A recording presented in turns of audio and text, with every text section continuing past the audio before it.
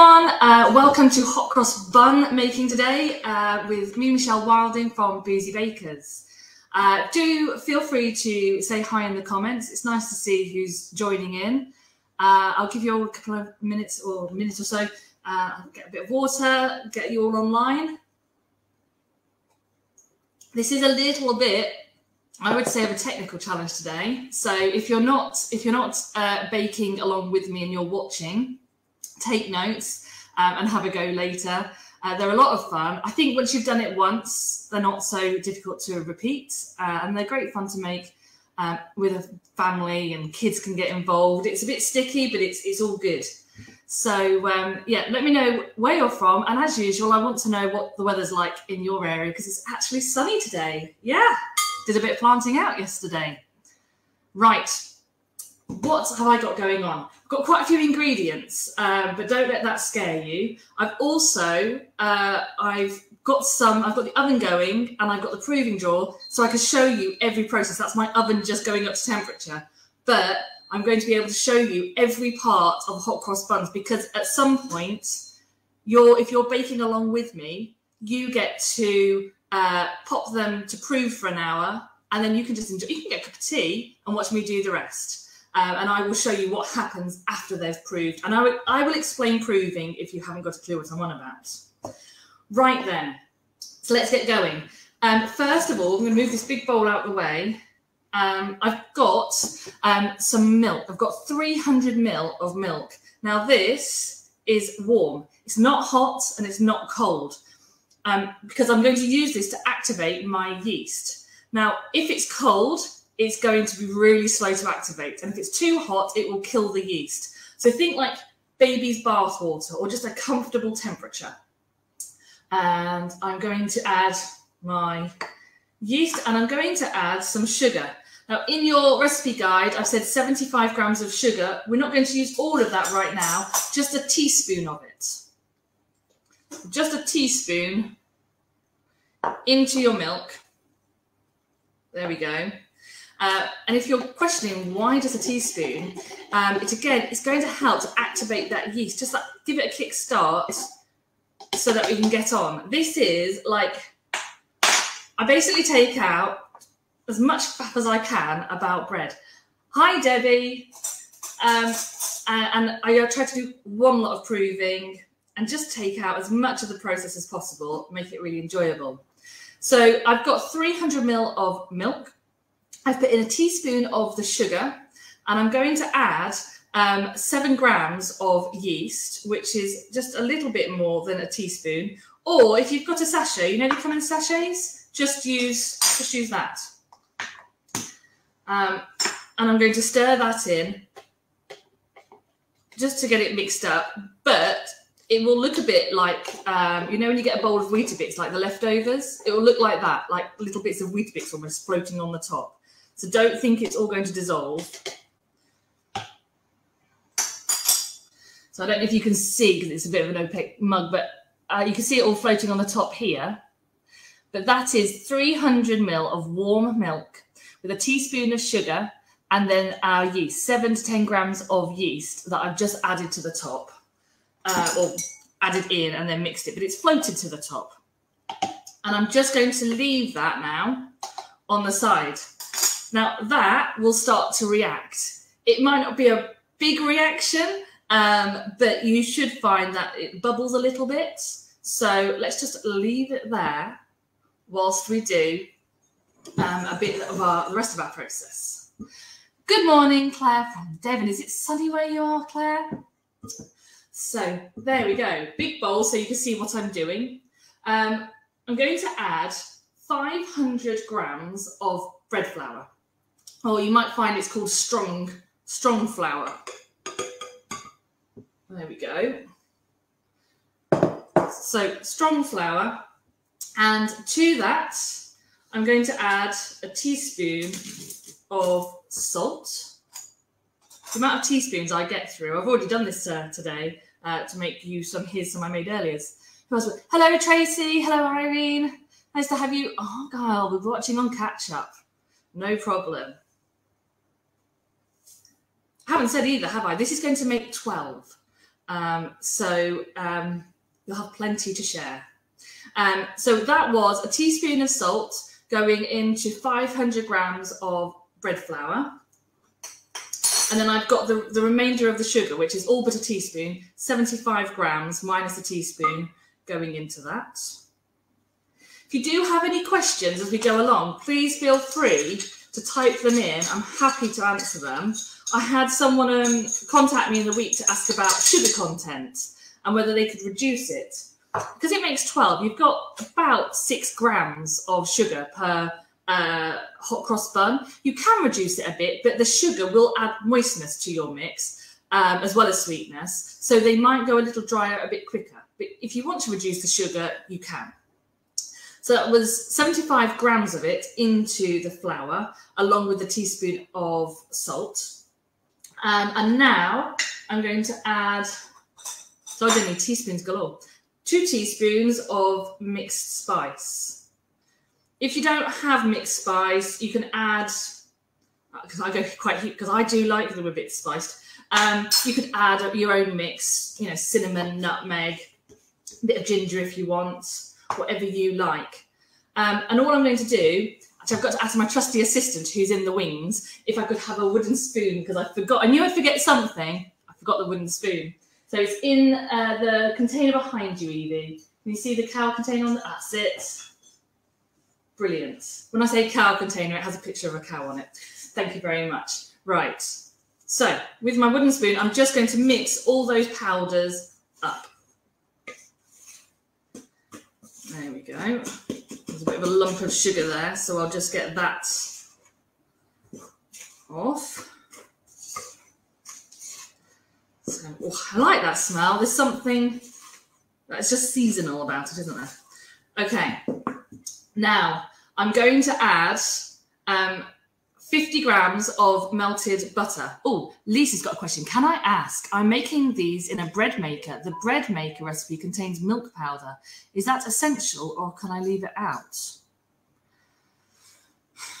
Well, milk powder, is it asking for milk as well, Lisa? I mean, you can make this recipe as it says, as a loaf of bread. There's no problem. It's just an enriched dough. So if you want to follow our recipe completely, you're fine. But I don't think if you're doing this recipe and you're trying to add milk powder, no, I don't think you do need it. So I've got 50 grams of melted butter that I'm adding in. No milk. Okay, sorry, I'm back to Lisa for a second. Lisa, if your recipe has no milk in the bread, this is quite a wet mix. So if it's got liquid in your recipe, then the milk powder is going to make it more enriched.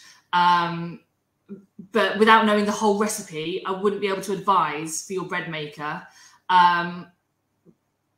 Yeah, if you want to contact me afterwards, if you're working to a different recipe, I'm happy to help. Otherwise, I'd stick with this recipe and not worry about the milk powder. Hope that helps. So I've got 50 grams of melted butter, and I'm going to add an egg. Now, I'm just going to add it to the bowl first because I just want to give it a little bit of a whisk and combine that. Let's just get as much egg in as possible. If you're doing this and you're not very good at breaking eggs, it's also a really good idea to break it into a cup or a bowl, just so you don't have to fish out the shell from your recipe, all your ingredients. So just give that a little whisk. There we go. And then that's going to go in like so. And then I'm going to just give that a stir. Now, this isn't going to make a dough yet. It's, if anything, you'll end up with vague breadcrumby kind of. It will enrich the dough when everything else is added. At the moment, it'll get a bit lost in the flour. I'll show you, but you might find it looks like very floury breadcrumbs, if that makes sense. So without pouring it all on the computer, you should be able to see that it's kind of gone clumpy in places, but it's not it's not gone like an apple crumble mix or anything. I love the smell of hot cross buns, but not dried fruit, says Vicky. It's not for everyone. If you don't like the mixed fruit, add something else. Use chocolate. Use fudge pieces. No problem to make these your own. Right. So I've added the 50 grams of melted butter and the egg into that flour mix. And now I'm going to add my milk mix with the yeast. So I'm going to pour it on the screen if I'm not careful, but it's gone bubbly on top. It's a really good test, by the way, if you've got old yeast that you've never used in the back of your cupboard, to get a little bit of warm water and sugar and just tip a little bit in and see if it reacts before you go and use it in expensive ingredients. Right. So I'm just going to tip all that milk in along with the yeast. There we go. And I'm going to give that a little bit of a mix up, but we still need to add our mixed fruit. So I've just given it a little mix, but I'm now going to add my mixed fruit. Sorry, I'm headless. 130 grams of mixed fruit. As I said, if you'd rather just use sultanas or you'd rather do chocolate, you can, whatever you like. And then to that, I'm going to add the zest of an orange. So I'd use a zester or the smallest one on your grater. Yeah, the smallest holes. And you don't want the white in it, you just want the orange. So just work your way around. Again, you don't have to add this if you thought, oh, I haven't got an orange to hand, I thought I did. Don't worry. I actually added a lemon zest to the ones I made earlier because I only bought one orange for today. And I'm also going to add some apple in a minute. Again, you don't have to, but you can. It's all these ingredients are optional. I'm actually quite partial to chocolate orange hot cross buns. I think they're rather nice. And I like fudge hot cross buns. The only problem is when you toast them, it gets messy. But there we go. Right, about there. Smells lovely. So if you don't like the smell of the mixed fruit, Vicky, you might like the smell of the orange. It's beautiful. There we go. So at least you can eat the orange after that. Not going to need it for anything else. Right, let's just get the zest out as much as possible. Now, the apple, I just need to quickly chop this up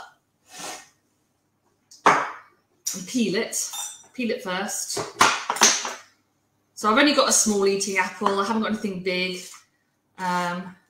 Just adds a little bit more moisture, as well as taste to your hot cross buns. You can add more apple than this, but this is what got delivered.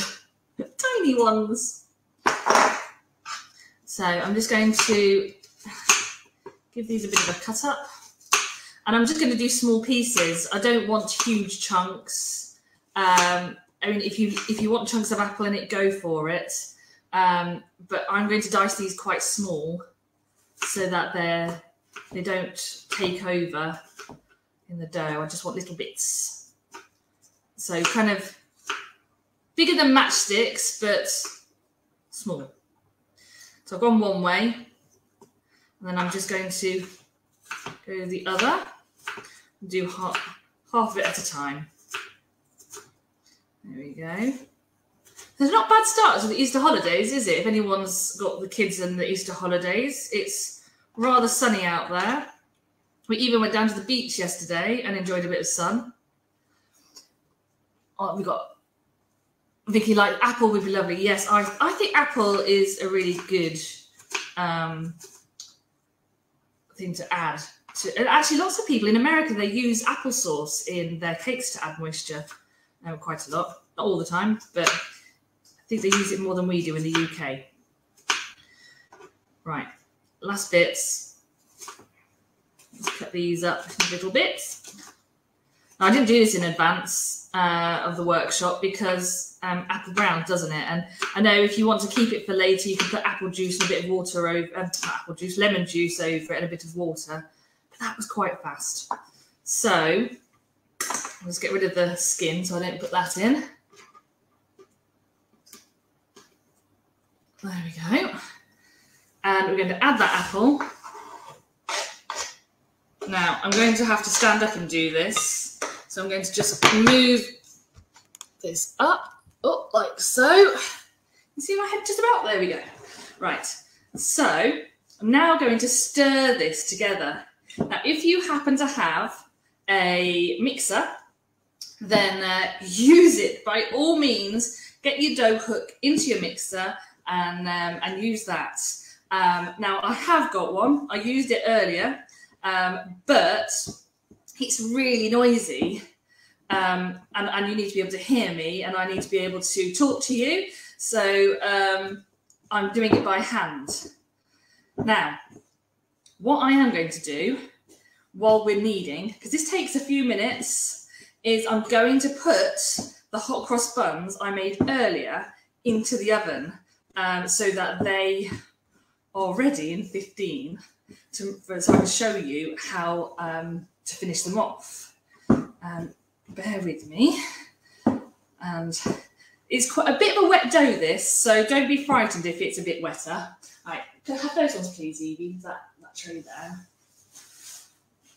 Thank you very much. So you'll see these again, don't worry, but I've got more to show you. So we do the cross together, but those are just 6 of them, so I can show you how to glaze them later. I'm just going to put those in the oven.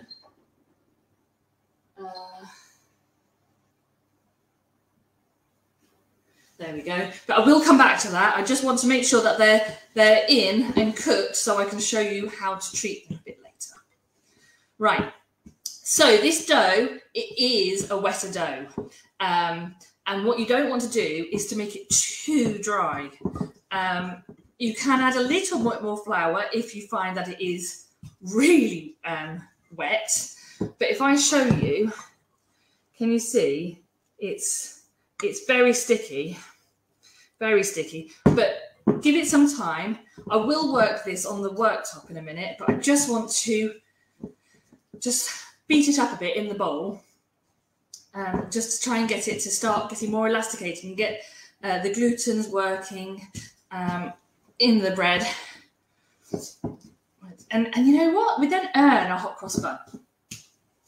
So really using my muscles in my arm for that.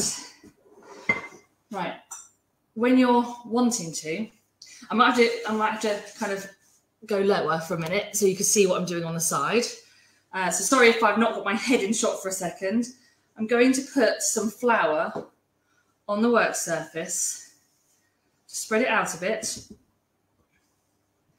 and then I'm going to tip this wet dough onto the flour.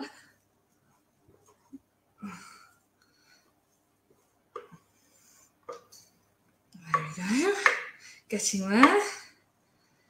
That's about right. Ooh. Bring that bowl over. I will scrape this down. Now what I tend to do is try and keep it on flour and try and keep my hand a bit floured. It won't work. Inevitably, I will end up with flour everywhere. So I'm only going to do this one-handed, so I've got another one spare when I need my hand to pick something up. But what you do is, I'm just trying to do this from the side, I'm going to pick the flour up and press it over itself. Turn it, pick the flour up, press it in on itself, like so. Can you see what I'm doing? So when it's getting a little bit easier to handle, which it is, you can see I've got a little bit of sticky dough on my hands.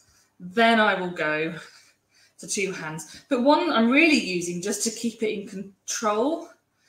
But I love this process. And I think mixers are wonderful because you can put dough in a mixer and go and do something else. And they're an absolute time saver. And if you don't have a bit of strength in your arms, you know, it is a really good way to keep being able to do things and let the machine do it for you. But I just find this kind of very therapeutic to just do my own kneading. Although I have had kneading related injuries before, and I got repetitive strain injury for doing it too much. But you can see it's kind of holding its own shape now. Now, if you do this in a mixer, I wouldn't recommend that you do it for more than 7 minutes. If you're doing it by hand, you can't really over knead. So Charlotte's saying, if I use a machine with a dough hook, how long to use it for? And would I have to knead it like you are now? No, Charlotte. So if you're using a dough hook, I would say no more than 7 minutes. You might even be able to do it for more like 5. And then you need it to be in a ball. So obviously I'm getting this to pick up flour from the work surface. You saw how much I had on the work surface, and now it's incorporated into that. So if you're going to keep it into the machine, you might need to just put a little bit more flour in until the machine forms the ball for you. And then no, you don't need to do this as well. You just need it to be in a ball. You will need to bring it onto the work surface just to cut it into the buns, you know, the balls for the buns. But otherwise the machine does all the work. They're marvellous. Now that, you can see it's sticky. I can feel the stickiness, but it's not sticking to my hand. Does that make sense? So it is a sticky dough. The more I'm handling it, the more it sinks into my fingers. It does have a stickiness. It's definitely not dry. In fact, can you see it's starting in places? It's lifting. That's fine. That's not a problem at all. I'd rather that and have a nice moist hot cross bun than it being too dry. I'm going to just add a little bit just so I can place it down and it not stick too much to the work surface. But you can see that's a much thinner layer. Now, you can knead it for longer, by the way. If you want to do a bit more kneading, go for it. What I'm going to do is I want to cut this into 12 pieces. I am useless when it comes to getting things to scale. So I'm going to go half. I'm going to bring, so my ball, I'm going to cut my ball in half, like so. I'm going to cut those ones in half. Ta-da. So I've now got 4 segments. And then I'm just going to make them into more even sausages.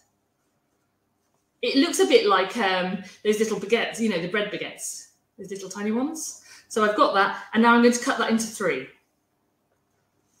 And I think, from memory, if you want to be really technical about the size of them, they're about 95 grams. So that's 1 ball, 2 balls. I will make them a bit tidier before I put them onto a baking tray. I hope I'm not going too fast for you guys, but you know, by all means, do come back to this tutorial and re-watch.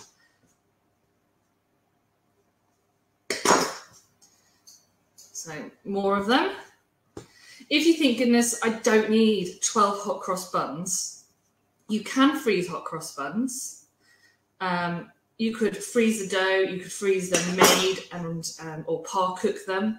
The other thing you can do is make them all, and it's a really good excuse when you think I'm not going to get through them, to make a hot cross bun bread and butter pudding.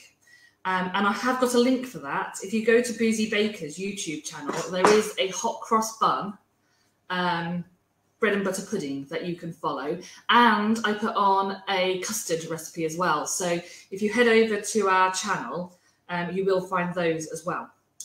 Right. I'm a bit covered in dough, so I'm just going to wash my hands a little bit. Like so, although I think this is just making it worse. You know that feeling when you've got like flour and water and that kind of gluey feeling? It's never good. My son really hates kneading bread for this reason. But that's not too bad. Let's just get a dry cloth and work off the worst of it. Right, there. Now, I've got a baking tray that I've put some parchment paper on. It's not greased or anything, it's loose. It's just to stop them sticking. So, oh, thank you, Village Hall, for putting that on. Yeah, and I think actually I've got YouTube, but I've also our Facebook, our website, there's all the recipes on there as well.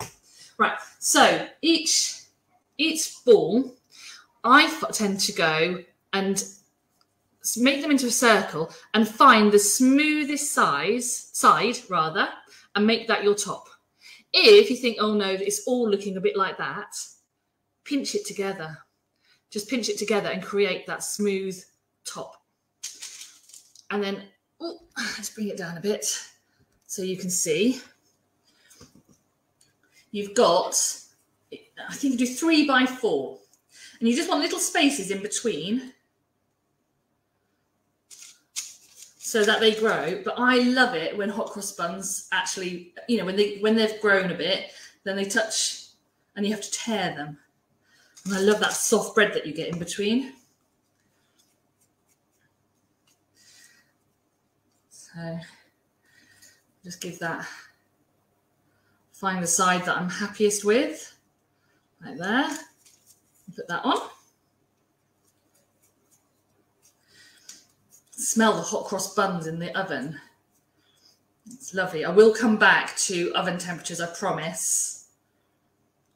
I'm just having to go a little bit out of whack with my own kind of, here's some I made earlier, so they're nice and hot to be able to glaze them.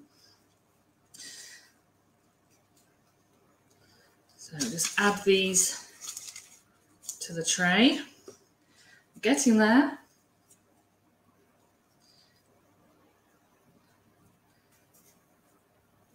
You do realise, guys, I now have, because I've done the here's some I made earlier, I've now got 24 hot cross buns to eat. Do you poke the dried fruit in so it doesn't burn? And no, I don't. You're welcome to, but they're not going to bake for as long as you'd think.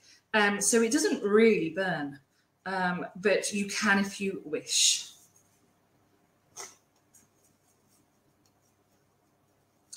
So there's another one. Last 3.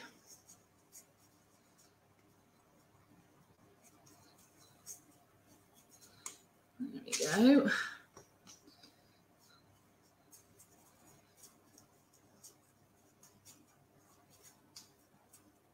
Another one.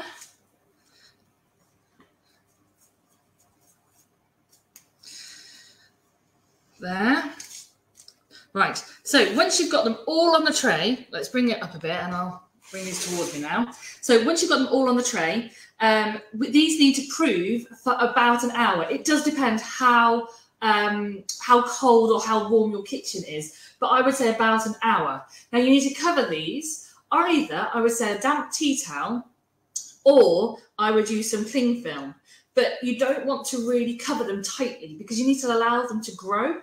So what I do, I should do 2 things. One, I make sure that I cover them loosely, but I use a bit of oil. It doesn't have to be this spray oil. This is just, again, a bit of my own laziness. But if I spray this cling film with oil, when it touches the hot cross buns, they don't stick.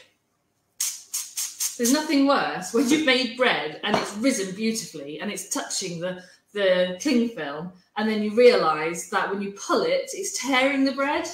Thank you. Right. So that's not tucked in, that's just loose. I know, I like that tip as well. So it's just loosely on top. I'm not going to tuck it around the tin or anything. I'm just going to leave those. I'm going to leave them to prove for about an hour. And they should grow so that they're either touching or almost touching. So I'm going to give those to Evie for a second. And if she doesn't mind, could you bring me out the here's some I made earlier? And we'll look at them when they've had about an hour proving. It's going all right, guys. We've got some in the oven, some proving, some that need improving. There we go. bear with us. Thank you very much. So these, I split my last mix into 6s, just so I didn't end up with 36 hot cross buns to eat. So can you see that they are touching now? They've grown and they're touching. So what we need to do for these is missing something. It's missing our cross. So we need to add that next.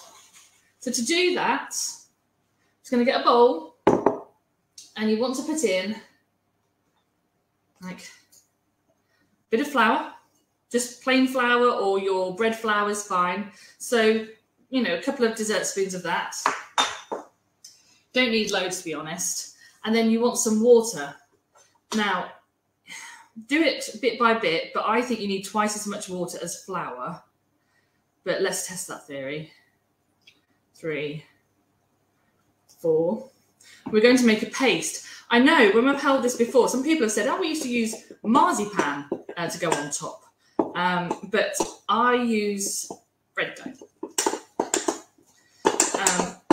Yeah, that's about right. So I'm just mixing that up into a paste, like so. See that?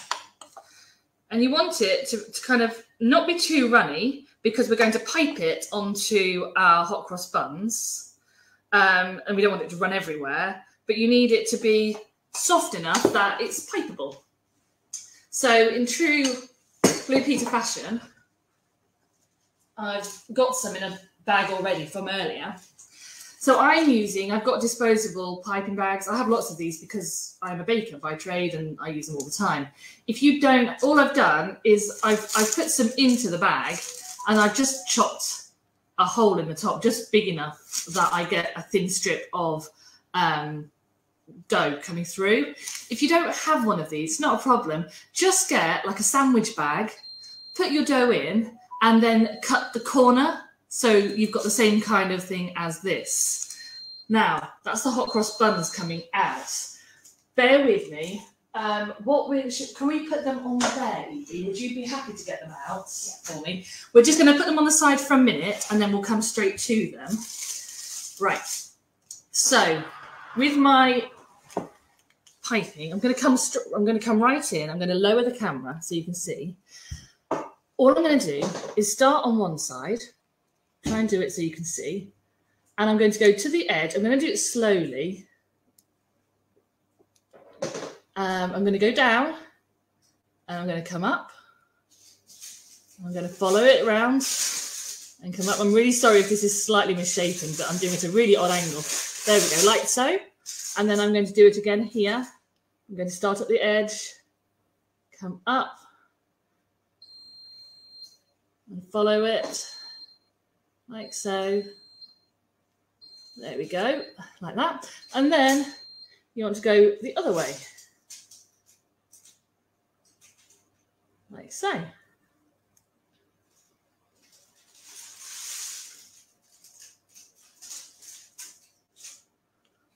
Like that. Very good.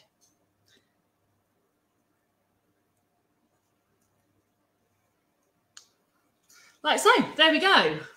So that is the crosses on it. And you can see it's a different colour because we've used the mixed spice in the buns themselves. So you do get that lightness because it's just a basic mix with nothing else added, no enrichments. So they can actually go in the oven. We might as well put them in. And they, let's just see so you can see me. You'll cook your hot cross buns when they're proved and you've got the line on them. You can cook them at, bear with me, malfunction. It's me multitasking, it doesn't work sometimes. You can cook them for 15 minutes at 220 degrees Celsius, 200 degrees for fan, and gas mark 7. Thank you, Vicky. Yeah, they weren't too bad, were they, at an angle? So I'll show you the ones I made earlier. Thank you very much, Evie, for getting those out for me. So these are my ones, here's some I made earlier. So you can see those, they're nice and golden brown. It's actually, the oven's caught them ever so slightly, but they're just golden brown. They're not too dark at all. There we go. Can you see those? Now, you might think, they look a bit dull. That is because we're going to glaze them next. So I've got some honey. If you don't want to use honey, you can use like a syrupy jam. You might need to heat it a little bit. But you're going to, I haven't actually heated this honey, but it is quite runny. And these are very hot. So whilst they're hot, you just want to put the glaze on. And that kind of sinks in and sets. So it won't, I mean, they'll have a stickiness, but it won't be overly sticky. And you'll go, oh yeah, they look like hot cross buns now. Now, ways to tell that your hot cross buns are done. And they will actually, well, they look done, but they will sound hollow if you actually tap them on the back. I know, and they're really hot, so you have to be careful when you do that. But if you tap them, then they will sound hollow. So I'm just making sure I get to that side. I'm going to go along.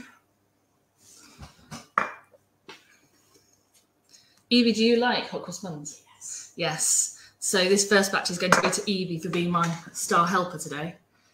And there we go. But I do love baking. I love the smell of baking, and I just think things like Easter, it's such a great time to have a go. If you've got kids or grandkids, I think the only thing you've got, you can't see me properly, the only thing you've got is that you have a stickier mix. But I think if either let the kids get sticky and messy and wash their hands up, or bring it to a point that it's a little bit more doughy. But it's such a nice activity to do as a family as well. And I just think there's a sense of accomplishment making your own hot cross buns. It's the one thing you do this Easter. Have a go.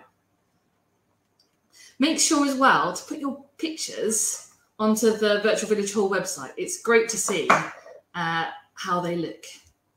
So if you do have a go at this, please do show us your creations. And if you make any variations to them, maybe you do put some chocolate in or different, just show us. There we go. Can you see those? Try not to burn my fingers. There we go. Ow. They are quite hot. Tell you what, let's do a bit of a mixture. Let's do that. And I'll tip them a little. There we go, guys. That is hot. Oh, dear me. There we go. I'll tell you what, let's pick one up. There. Hot cross bun. They are steaming hot, so I don't advise you eat them until they're cooled down. I would also say put them on a rack. So if you have one, once you've got them out of the oven, do put them on a rack just so that they don't sweat, because they're so warm. You want them to kind of cool down underneath. You don't want them to kind of go soggy, like it's a bit of a Mary Berry, isn't it? But you don't want them to have soggy bottoms. You want them to have nice all the way around. But yeah, that's your hot cross buns. As I said, if you want, I obviously enjoy the hot cross buns as they are. But if you do find that you've got leftovers, then do head over to our website or our YouTube channel. We've got recipes on there, and you can make yourself a hot cross bun, bread and butter pudding and some custard to go with them. But have fun making them and do share your photos. But that's it from me. Have a lovely Easter, everyone. See you later. Bye.